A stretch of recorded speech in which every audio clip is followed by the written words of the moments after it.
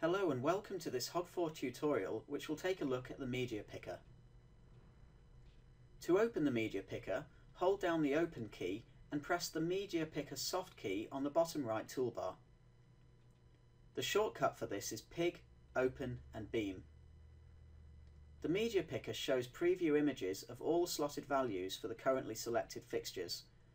The available parameters are shown in tabs down the left hand side. If I select a Solar Spot Pro CMY, then tabs for Strobe, Colour, Gobo and Effects wheels are visible. If I select a graphic layer of an Axon Media server instead, then different tabs such as Object and Media are now shown. There are various buttons along the top of the window to change how the preview images are displayed. You can choose to display or hide the DMX value and also the name of the previews. You can also determine whether the previews are arranged by DMX value or by name.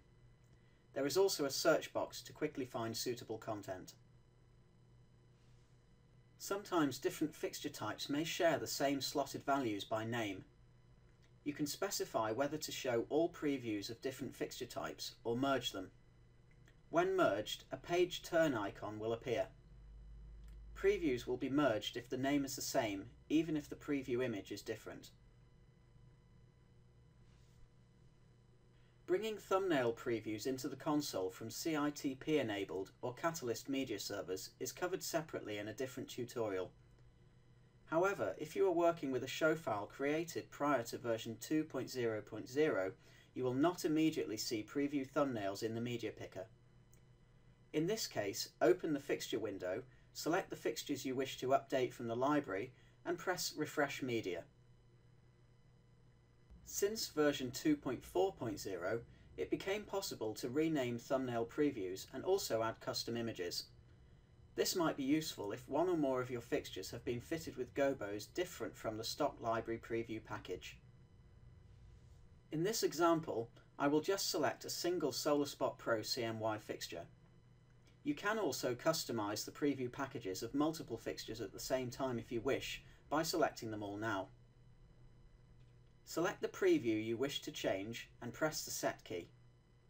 Type the new name or press the Change button to browse the thumbnail library on the console or import a custom image from a USB flash drive. The fixture window displays which preview package each fixture is using. Here we can see that Solar Spot 101 is now using the custom preview package. Other fixtures of this same type can also use this custom preview package by selecting the cell, pressing Set and selecting the custom preview package from the drop-down menu.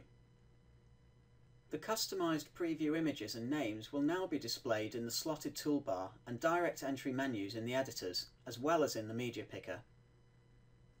In the next tutorial, we will look at DMX test and also ArtNet merge. Thank you for watching.